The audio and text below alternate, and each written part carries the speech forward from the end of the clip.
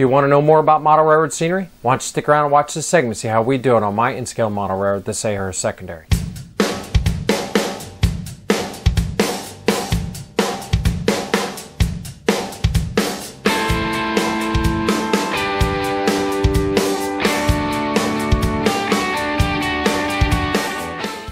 Hello everyone, Joe from Central Jersey Conrail and in-scale. Welcome back. This is the construction series, and this month we're going to be starting on Jamesburg, as you can see over my shoulder. Little different this month, and let me explain to you why. June has not been kind to me this month. It just, one thing after another, scheduling wise, things breaking, cars needing to go to shop, my daughter getting finished with kindergarten, and you know, life was getting in the way this month, and but that's okay. I mean, it's model railroading. Family comes first, so we just had to put a lot of stuff on the back burner. So I didn't quite get done what I expected to get done this month. So with that being said, you know, I'm going to do the video and show you what I've done to date. Now the video. This video is not really going to be how I did it this month. It's going to be more like this is what I did. And the reason why I'm doing it this month is because all of the footage that I looked at was just not really great. So by the time I reduced it down and edited it, there was only about like 2 minutes of video. So what's happening here is in this tight confines here where the camera's position is pretty much the only place that I can shoot. And when I'm working, I got a lot of great video of my shoulder. I got a lot of great video of my elbow, but nothing of real usefulness to everybody to watch. So scrap the whole thing, and I'm just going to go through and show you what I've done and explain to you how I did it. So consequently, I'm not going to bore you for 30 minutes of me yapping away. I'll just keep it brief and show you where we're going, and then I'll step back and tell you what you can plan on for the coming months. Okay, so before we get started with the tight shots, I just want to go over a couple things. First off, the scenery technique. If you recall, back in Sayreville, the engine facility in Browns Yard, I used a lot of cardboard webbing and plaster gauze. Then when I went to Dayton, I started using the styrofoam and I brought it all the way down here down into Englishtown. And what I wanted to do is I just wanted to experience a different type of scenery so I could gain the experience and just see what I thought was better. So initially, what I learned over in Sayreville is that even though you're making the cardboard webbing, you can't make it totally flat, no matter how hard you try. There's always going to be some kind of bumps and unevenness. In a mountainous terrain or a wooded area, that's fine. When you're dealing with an industrial area or a town where there's a lot of structures, that leads to the problems, because you need that area that's flat to put them buildings on. So I was using a lot of Sculptamold to flatten out the building areas. Then when I went to Dayton, the buildings were sitting right down on the styrofoam, because styrofoam by nature is flat. However, when I came over here to Jamesburg, the town of Jamesburg, there's a lot of relief. There's some areas that are lower than track grade. Then there's the deep areas like in the lake and stuff. So I thought, hey, you know what? It won't be that hard because I just got to cut through it. So started using the hot wire foam cutter. Not all that great. That it does run into some issues there. And I'll show you what I'm talking about. So this is the hot wire foam cutter that I'm using. I got this off of Amazon. It was about 10-15 bucks, really inexpensive. Works really good. You saw it in the video over there in Dayton. Does the job really well. However, when you're getting into detail areas, like you got to work down and you're trying to peel off layers, like large relief areas, it doesn't really work because of these prongs. Now, I don't know, there may be other attachments that are better than this, but I don't have it. So what I ended up using was just a rasp. And the rasp, even though it's time consuming, messy, it gets the job done. So that was how I was able to bring down a lot of those layers on the flat areas of Jamesburg and kind of contour it out. So I point this out to you so that if this is what you're considering to use for scenery base, you know, keep that in mind. You may have to have a multitude of tools to try different techniques. So that's what I'm running into now. Second thing was the choice of my materials. When I did Dayton, I used a green styrofoam that was available at Lowe's. I can't remember the manufacturer's name who did the green one. This area here, I went with pink, which is Owens Corning. That's the Pink Panther brand. And when I was shopping in Home Depot, I happened to run across this product here. This is PL300 by Loctite. It's made specifically for foam board. It's a blue stuff. You put it in a caulk gun and it squirt it out. Awesome stuff. It has a long set time, so you have a lot of working time to maneuver your pieces around where you want. When it dries, it's ultra light and it dries very, very hard in between. And it bonds between different types of materials, not just the foam board. So when I used it in between the fascia and the foam, it worked just as well. So great product to look for. I know Home Depot carries it. It's really inexpensive. I want to say it was less than $10 a tube. And I got all of this section on one tube. So well worth it. And all you need is a caulk gun. Okay, so let me reposition the camera. I'm going to get behind the camera and I'll talk you through it and show you what I've done so far. Okay, so here's the Y at Jamesburg. As you can see, there's a lot of things going on right now. So first off, what I've done is I've been able to use cardboard strips and gauze to blend the two scenes together. And then I'm going to come in and fill this in with Sculptamold. And then you'll see that these two scenes blend together so there won't be a noticeable difference in the track levels. Same has happened back here. The foam is up higher. And I'll have to blend that in with Sculptamold as well. I've started laying in roads. I'm using foam mat, 2mm foam mats that I got at Joann Fabrics. You can also get that stuff at Michael's. Really liking the way this is coming out. It's very simple and easy to use. However, I have not gotten to painting or blending the seams. So stay tuned for more of that. I put in all of the grade crossings. These are Blair line curved crossings that I put in. This is actually one set here, and this is like 1.5. Because of the curvatures, I had to extend them so that it occupies the whole roadway width.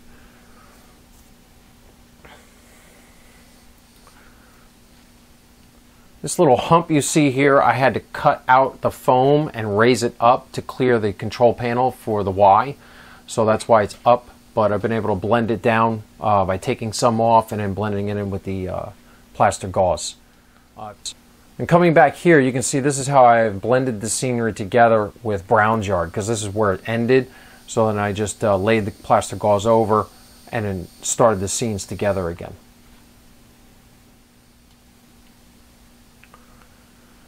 And so what the plan for this area is, there was a gas station in this area and then there was a Cumberland Farms in here. So I'm going to get suitable kits that I can put in there. In the middle of the Y at Jamesburg, even though the RY is considerably smaller than the prototype, there was a Pennsylvania Railroad station. It was in here up until the late 80s when they demolished it. So I'm going to see if we can find a suitable kit to put in here to represent that, that station.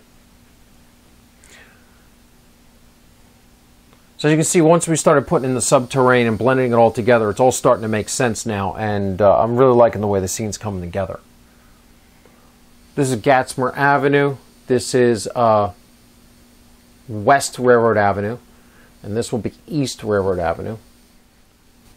As you can see from the mock-up, this is close to prototype size. It's going to be way too big. I'll have to cut back to here maybe. I'll also have to shorten the walkway to make this shorter so it can fit in there. Because on the other side, this is East Railroad Avenue, then there was Lincoln Avenue that went this way. So I need to fit all 5 in. We called this the 5 points intersection because there was 5 roads coming together. Gatsmer Avenue will continue on that way. It becomes 522 and it'll curve to the backdrop. If you recall from previous videos and pictures, the foam was up about this high above track level, so I brought it down considerably in here. The reason I haven't put this roadway in yet is because of what you're going to see next in the next scene.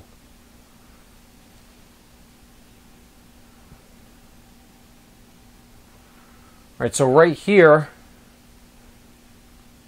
this road comes out here, joins with West Railroad Avenue, and then joins with East Railroad Avenue in an intersection here. This is Manalapan Lake here. There was a dam and spillway that went into a canal. As you can see, I put in the bridge abutments. These are made by Chooch Enterprises. And then all my retaining walls I got off of modeltrainstuff.com. It's done by a company called Fine In-Scale Products. A pretty good product to use. Very flexible, easy to cut and put in. So I put them in and then backfilled them in with Sculptamold. The base for the river is in with the plaster gauze. I just have to come in and do a plaster pour. I want to get everything painted in here first before I do that. This highway overpass is still not attached down yet. This is Rick's. I have to paint that and get that in. So the road for East Railroad Ave hasn't been laid in because I need to get this bridge set first. Then I can do the roads. And then we'll be set with that.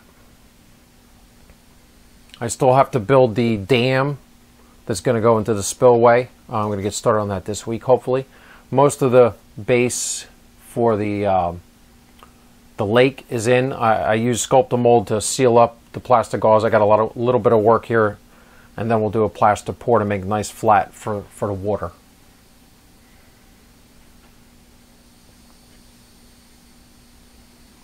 The road will curve this way to the backdrop. This will probably be a wooded area in here. Over here, I'm going to put some various businesses. This street here had curbside parking on the one side, actually both sides. So they'll have curbside parking on both sides. That's why the roadway right away is so big.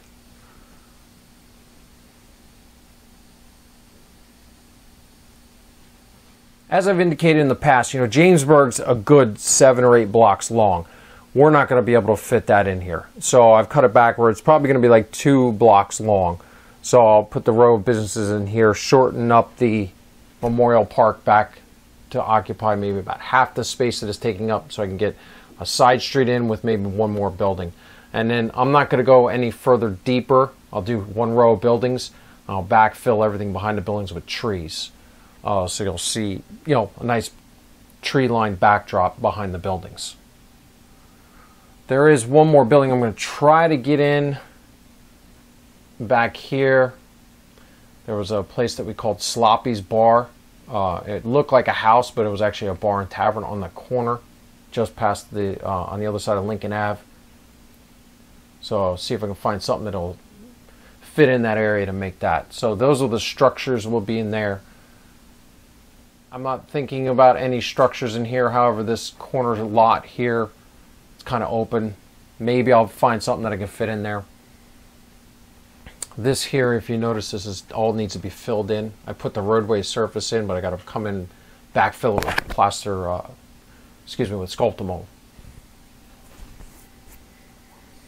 One of my operators, Brian, is working on an Arduino project for me now. That's gonna. This intersection is going to be controlled by a traffic light. So what happened was the traffic light was also linked to the signals. So when a train came in, the traffic light would go all red and the signals would come on.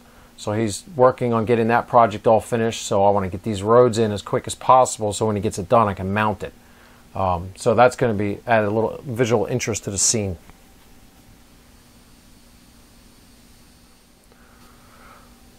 One last thing is the catenary poles will continue down this line and make the curve towards the backdrop to go towards Dayton. That was where the electrified line went that way. All the rest of it was non-electrified.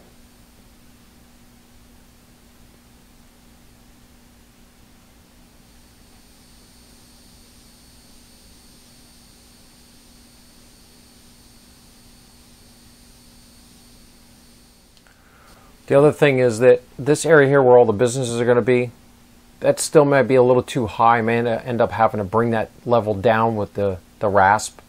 And then the area back along the backdrop needs to be filled with Sculptamold so that it's all continuous. Then we're going to put more clouds. This backdrop's going to have clouds on it in here. So we'll come in and we'll do that. I still have to install all the cross ties to fill the gaps and then paint the track and weather the crossings that I put in. Okay, everyone, there you go. That's what we've done so far. Really happy with the way Jamesburg is coming out. Loving the way that the track and the trains are interacting with the scenery. Even though we just got the road's basically laid out and the crossing's in. I'm loving how the trains are running through the scene, so very happy. Looking forward to getting this scene finished. Let's talk about time frame. So, you know, initially, months ago, I was saying I wanted to get these two scenes, Jamesburg and Englishtown, done by the end of the summer. Realistically, that's not going to happen. I'm going to have to push this back towards the end of the year because there's a lot of things going on in my life. Summer's been very busy, and we're getting ready to add a new member to the family here at the end of the year. So there's going to be a lot of baby projects coming up. So going to keep picking away at it, but, you know, baby's going to take precedence, and train's going to have to wait. That's okay. So by pushing this off towards the end of the year for finishing, that'll set us up for 2020 for stopping all forward progress, because I got to get over there and rip out that track. I got to start building fast tracks, turnouts. It's getting really bad. I can't even run northbound traffic right now because with the change of the season, I guess the moisture content down here, the track has kind of swelled a little bit, and that one curve turnout over there by Clayton, northbound, just derails. So I've been filing and tweaking and turning, and it's just got to be all relayed. So I think that's the best thing for the layout, is not to fiddle with it anymore and not to get frustrated. Just rip it out, start all over. So, but when I start doing that work, that's when I'm going to come back and do detail work on all these scenes, because I'm getting tired of looking at Cerevo with no striping and signage and all that stuff, weathering over at the engine terminal. So I think the beginning of next year, I'm going to take you scene by scene as I do my detail work, putting in poles and lines and all that stuff. And I think that'll kind of fill the gap of not starting forward progress again. And then once we get started where the track is running properly and smoothly, then we can start with scenery again, and maybe even start with the end of the peninsula a little early. But that's what you can look forward to. You know, I had aspirations of getting this whole thing done at a certain time frame, but life happens, you know, and that's, you got to balance life between model railroading. So I'm okay with it. I'm happy. I hope you guys still keep following along. Now, I'm not going anywhere. I promised you I was going to get this project done on video just as I started on video.